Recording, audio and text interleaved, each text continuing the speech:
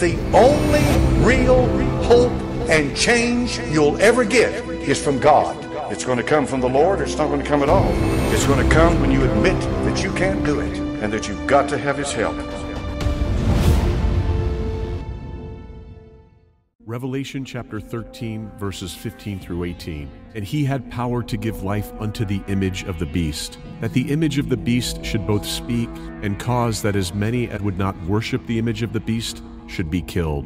And he causeth all, both small and great, rich and poor, free and bond, to receive a mark in their right hand, or in their foreheads, and that no man might buy or sell, save he that had the mark, or the name of the beast, or the number of his name. Here is wisdom. Let him that hath understanding count the number of the beast, for it is the number of a man, and his number is 666. In the 18th verse of the 13th chapter of the book of Revelation, the Bible clearly states that 666 is the number of a man. The Word of God wants you to know that the Antichrist is a man and not a system. He is a man and not a government. He is a man and not an institution. He is a man and not an establishment. He is a man and not a force. He is a man and not an idea. He is a man and not a theology.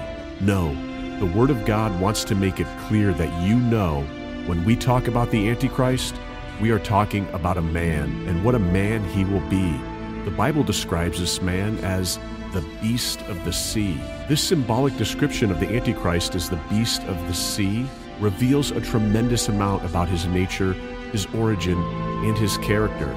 It is interesting to see that although the Antichrist is a man, God does not view him as a man made in the divine image of God, but rather God views him as a beast, as a wild animal, under the control of the dragon, Satan. We see in the second verse of the 13th chapter of the book of Revelation who gave the Antichrist his power. Revelation chapter 13 verse 2, And the beast which I saw was like unto a leopard, and his feet were as the feet of a bear, and his mouth as the mouth of a lion. And the dragon gave him his power, and his seat, and great authority.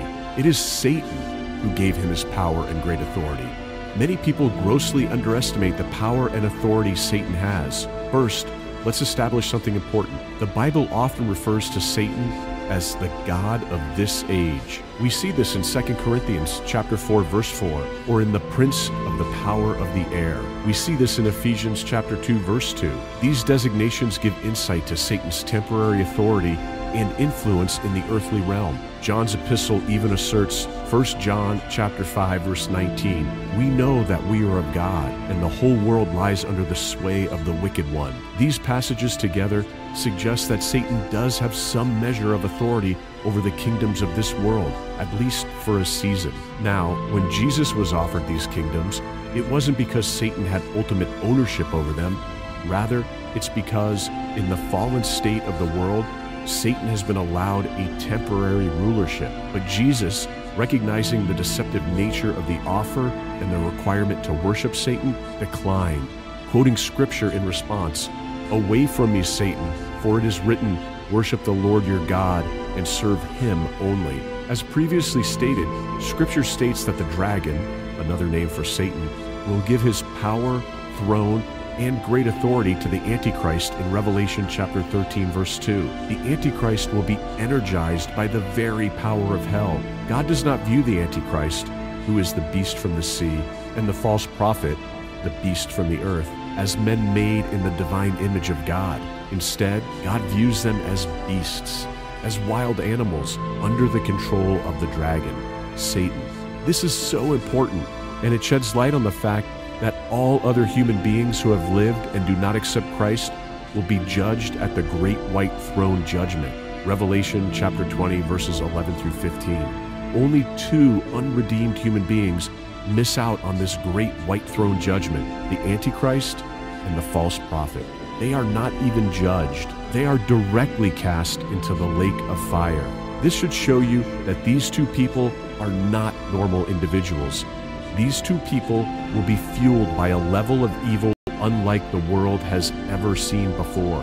Revelation chapter 20 verse 10, And the devil that deceived them was cast into the lake of fire and brimstone, where the beast and the false prophet are, and shall be tormented day and night forever and ever. The Antichrist will be evil like no other.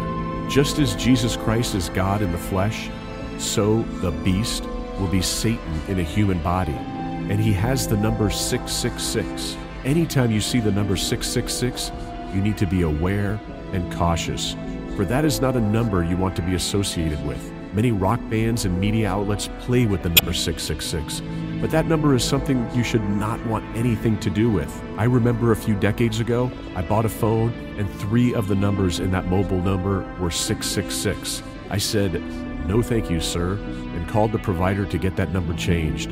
Imagine being a pastor, handing out your number to people, and then saying 666. That is not a good look. Never have anything to do with that number, for it is the number of a man. It is the number of a beast. Now today, I want to talk about the day the world chose the mark of the beast. In the panorama of biblical prophecy, one of the most riveting scenes is undoubtedly when the mark of the beast is introduced and accepted. The world will choose the mark of the beast, just the same way the world chose to reject the Lord Jesus Christ. This stark and chilling moment in future history is more than just an end-time spectacle. It holds a profound mirror to humanity's choices and allegiances. Choices have consequences, and we are all given a choice. Choices have consequences. Remember that the beast is a counterfeit Christ. It's crucial to understand this. The Antichrist is Satan's master, attempt to mock, mimic, and malign the genuine Savior, Jesus Christ. Satan has always been about imitation, albeit a twisted one. Just as false coinage reveals the value of true currency, so the appearance of the Antichrist underscores the value and verity of Jesus Christ. However, here's the bitter irony. This world would not receive the true Jesus Christ, but it will receive the Antichrist. It's a choice that resonates with profound consequences. Choices have consequences. Each and every one of us, when we are born in this life, is given the option to make choices. And our choices bear eternal consequences. Not a single one of us will cease to exist 100 years from now, or 1,000 years from now, or even 1,000,000 years from now. The choices we make are eternal. Choices have consequences. We live in a world that attempts to sugarcoat, a world that tries to blur the lines, a world that tries to hide the fact that choices have consequences. Although the mark of the beast is not in operation today, you and I have a choice to make. It's either Jesus Christ or the Antichrist. In one way or another, there's no middle ground. The days the world rejected Christ is when the world tacitly, perhaps unknowingly, accepted the Antichrist and the markings of his dominion. The day the world chose the mark of the beast was not a sudden leap into darkness, but a culmination of many choices made in rejection of the light of the world. You see, if we reject Jesus Christ, it's almost inevitable that we'll accept the Antichrist. One can't simply remain neutral in matters of eternal significance. When Jesus proclaimed, "He who is not with me is against me," he presented a dichotomy that stands true even in end-time scenarios. When we push away truth, there's only one thing left to embrace: deception. There's no middle ground. When we push away truth, there's only one thing left to embrace: deception. There is no middle ground. And how this world has pushed away the truth, that is the Lord Jesus Christ. The world rejected the truth of Jesus Christ, but tragically, the world will believe the lie of the Antichrist. It's as if humanity's spiritual compass, having lost its true north, will be all too willing to follow a false magnetic pole. And how this false magnetic pole will come. The world will have never seen one like the Antichrist. People will love him and worship him, and those who do not love him and worship him will be coerced into worshiping him. Furthermore, consider the depths of deception. The world will not worship Christ, the one who bore their sins, the one who wore the crown of thorns and extended grace freely. Yet they will bow down to the Antichrist, the embodiment of everything opposed to grace, love, and truth. It reminds me of Jesus' words in John chapter 5, verse 43. "I have come in my Father's name, and you do not accept me. But if someone else comes in his own name, you will accept him." The essence of this verse highlights how choices have consequences.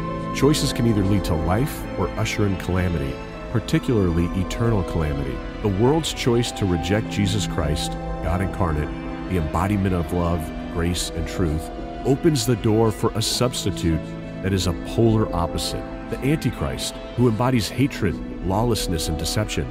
The day the world chose the mark of the beast won't merely be a day of temporal consequence. It will reveal the eternal consequence of the choices humans have been making all along. By rejecting Christ, humanity essentially leaves a void. Nature abhors a vacuum, and so does the spiritual realm. That void will be filled by the one who comes in his own name.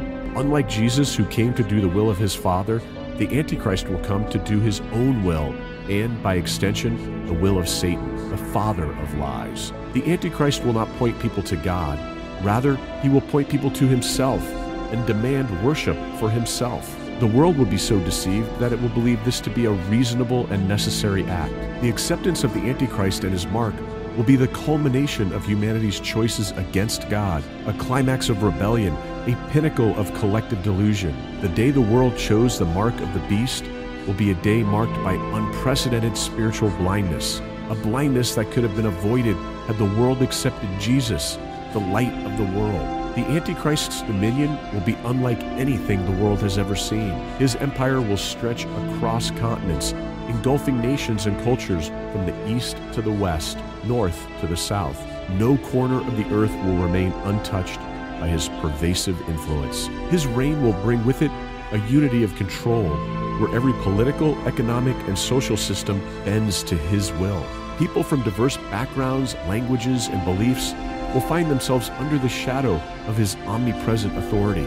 Technology, trade, and communication channels will be wielded as instruments of his dominance, ensuring that resistance is quelled and conformity is enforced. This unparalleled global rule will consolidate power in his hands, making him not just a political leader, but a force that seeks to dictate the very conscience and soul of humanity. In conclusion, while the Antichrist will have his temporary moment, the eternal victory belongs to Jesus Christ. So as we study prophecy and look ahead to what's coming, let's also examine our hearts today. Let our choices reflect our allegiance to the true Christ and not be swayed by the world's ever-increasing deceptions. For in understanding the counterfeit, we can more deeply appreciate, honor, and commit to the genuine Savior.